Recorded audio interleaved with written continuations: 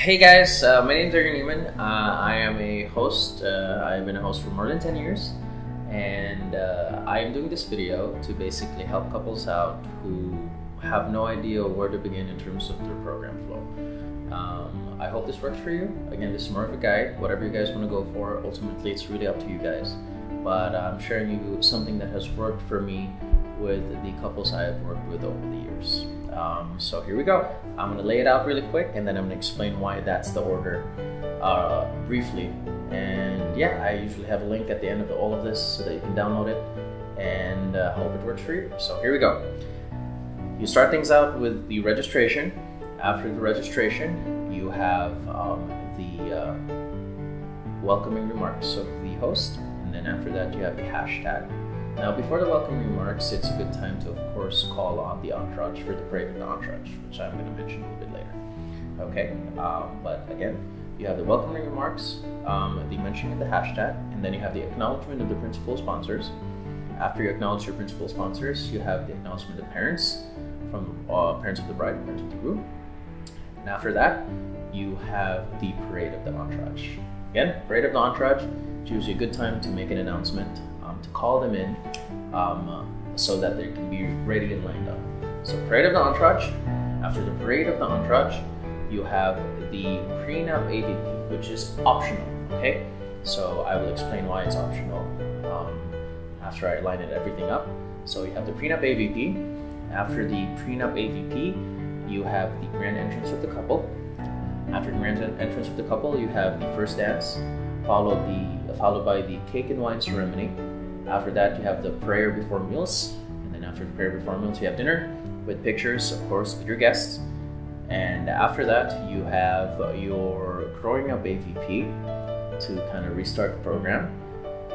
After that, you have your maid of honor speech, and then you have a game, and then you have the best man toast, and then you have your on-site photo, followed by the parents' messages along with the dance. And then after that, you have your on-site video to kind of end the whole program, which is the highlight, of course, of everything that's happened. And then you have the thank you speech, thank you message from the couple, and then you have a party, which is pretty much a band or a DJ, just music played, whichever you guys want to go about it. So that is the program flow that has worked very well for me over the years. It's a lot of trial and error that's gone to this. So I'm very confident that this could possibly work for you guys. So, brief explanation. Registration, of course, that's when you, of course, find out where everyone is sitting. And after that, you make a brief announcement before the welcoming remarks of the host to call in your entourage for the parade of the entourage. That's bridesmaids, groomsmen, secondary sponsors, and the best man and maid of honor. If you usually have your flower girls sometimes and your ring bearers, they're kids, so usually when they come in and they're not used to the crowds, the reason that they're not part of the parade of the entourage is when they come in, they kind of cry, or they get scared, or they would kind of run, which is still cute, and I'm sure your host can handle it. It's just to start off the program, it's not usually the smoothest way to start it off, so usually they're just acknowledged and they're usually not part of the parade of the entourage. That's reasonable. So you have your bridesmaids and groomsmen, they come in pairs, and then you have your secondary sponsors coming in pairs, then you have your best man and maid of honor coming in pairs. If you have two best men, one maid of honor, or vice versa, they just come in threes, or yeah, all together. So there, you have your parade of the entourage. It's usually nice to have a nice fun music, nice upbeat music if you want to break the ice a little bit, kind of loosen things up. If you want a nice formal entrance, then that's no problem as well. Totally up to you how you guys want to do it. But if you want something fun and kind of break the ice, then the kind of dancing coming in, your MC has high energy and kind of usually kind of can carry that, then that's a really nice way to kind of break the ice. So you have the parade of the entourage, and now you have your prenup AVP. Now, usually prenup AVPs last for 3 to 5 minutes, and you usually kind of upload it on social media to let everyone know that you're having, of course, your wedding day. 3 to 5 minutes. On this part, if it's going to be a transition to the grand entrance, might be a little bit too long, because usually parade of the entourage, high energy, And if you have a 3 to 5 minute video, chances are, if it's a high energy sort of intro, okay, if the high energy is already high, a 3 to 5 minute video kind of drops the momentum and kind of drops the energy of the room. And if you want to transition, you really want that energy and momentum. So usually, if you can ask your videographer ahead of time, if you want your prenup AVP there, to kind of limit it down to about 45 seconds, even 30 seconds, 1 minute tops, I would say. That's usually enough time to kind of transition to the grand entrance of the couple. So ideally, that would be the best, but at the end of the day, totally up to you guys. So prenup AVP, optional. If you don't want it there, and you want to transition straight from the parade of the entourage, that's totally fine. And it would still be awesome. So parade of the entourage, prenup AVP optional, grand entrance of the couple. That's when you guys come in to music that you love, that not music that you think would be cool or anything, music that you love, because it's your day. Make sure to enjoy the music that you play, okay? So music that you love, come in. If it's choreographed, that's fine. Usually the coordinator will tell the host or the MC when they will end, because usually you kind of end with a dip and a kiss, and that's usually the host's cue to kind of say, okay, that's the dance. But if it's not choreographed, and you're just gonna play a song that means something to both of you, the best time to end is usually after the first chorus. So that's about 30 seconds, around 30 seconds. So after the first chorus, and that's when the MC or the host usually says, okay, that was the first dance. Either way is fine, choreographed or not choreographed. And then you will have your wedding traditions, which is the cake and wine ceremony, and then the toast. Very self-explanatory. After that, you have the opening prayer, which is a prayer before meals. It's usually kind of cute if you have your niece or nephew, if you have like a little kid kind of do it, because they kind of read it, it's kind of adorable. It's nice, it kind of loosens things up even more. Even if they make a mistake, it's adorable. If a grown-up does it, you're just like, what's wrong with you? Anyway, but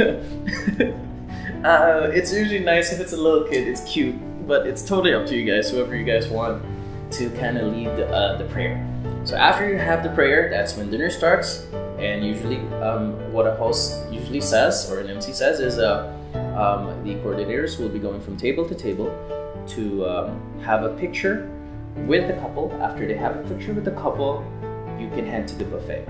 Okay? So, and for the principal sponsors, for their tables, food will be served to them. If you have a buffet, then that's usually the way it goes. If you do not have a buffet and it's served to them, it's still the same thing, it's just food is served to them. So there you go. So picture with the couple. Usually nice to do it within a backdrop, but if you want to go to the table and have pictures per table, that's fine too. But it's kind of nice if you have a consistent backdrop, because you have, of course, a consistent backdrop. And if you go to the table, what usually happens is you have someone eating, you have someone walking by, so you have a great picture of the group, but the background is not something you have control over. So it's usually nice if your guests per table go to you guys, so you have a nice consistent background with your pictures with them.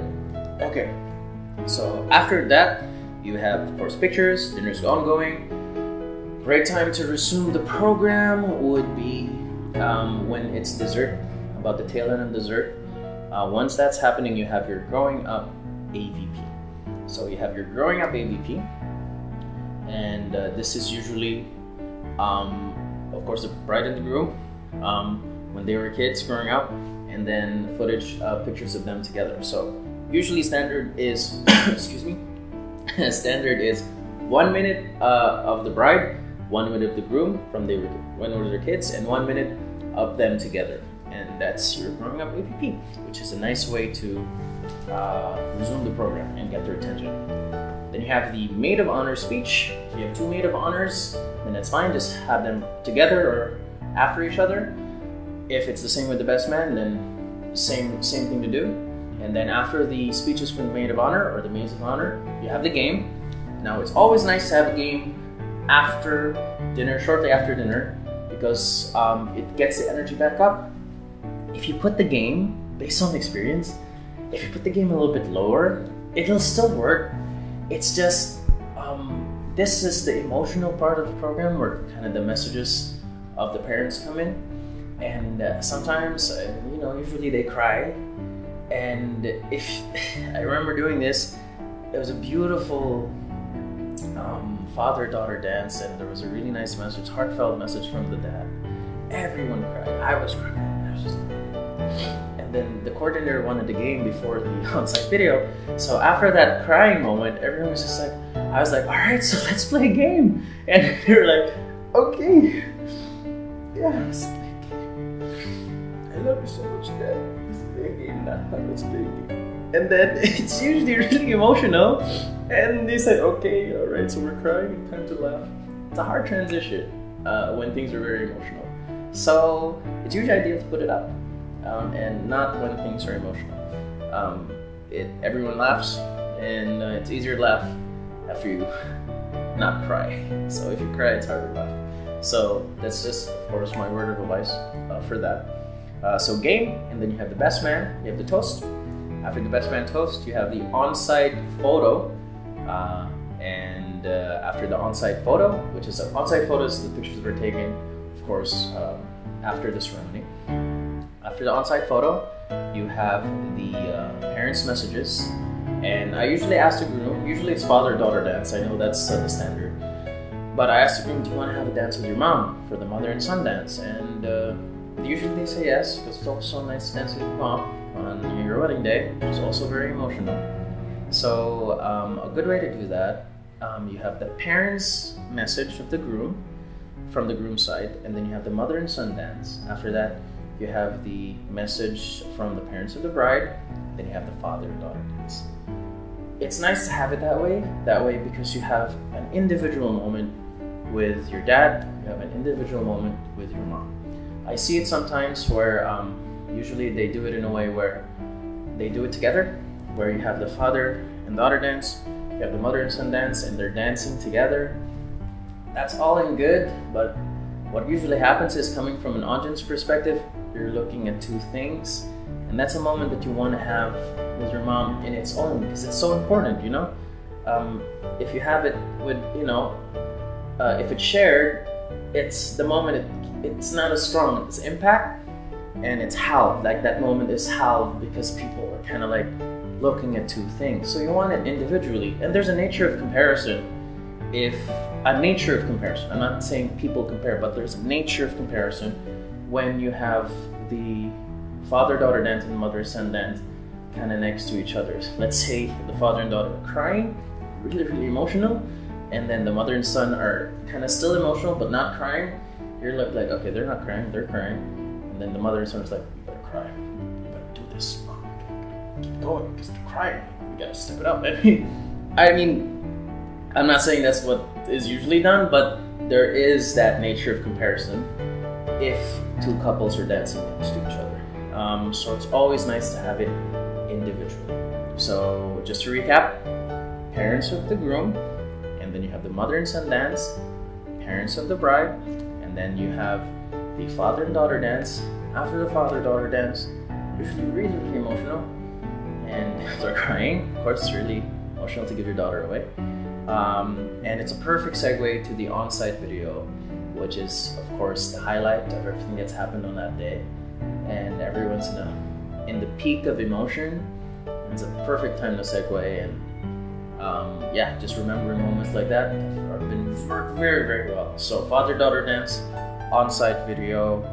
Then after that, you have the thank you speech from the couple. And after that, party, drink, have a good time. Usually a DJ, usually a band, up to you guys. And that is the program. And it's tight. It's short and sweet, not too short. It's about 2 hours, 2.5 hours long, which is the perfect time. You don't want it too long because people get tired, might get bored.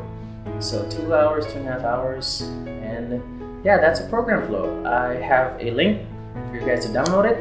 I hope it works for you guys as much as it's worked for me. And if you have any questions, just feel free to just email me or just comment up.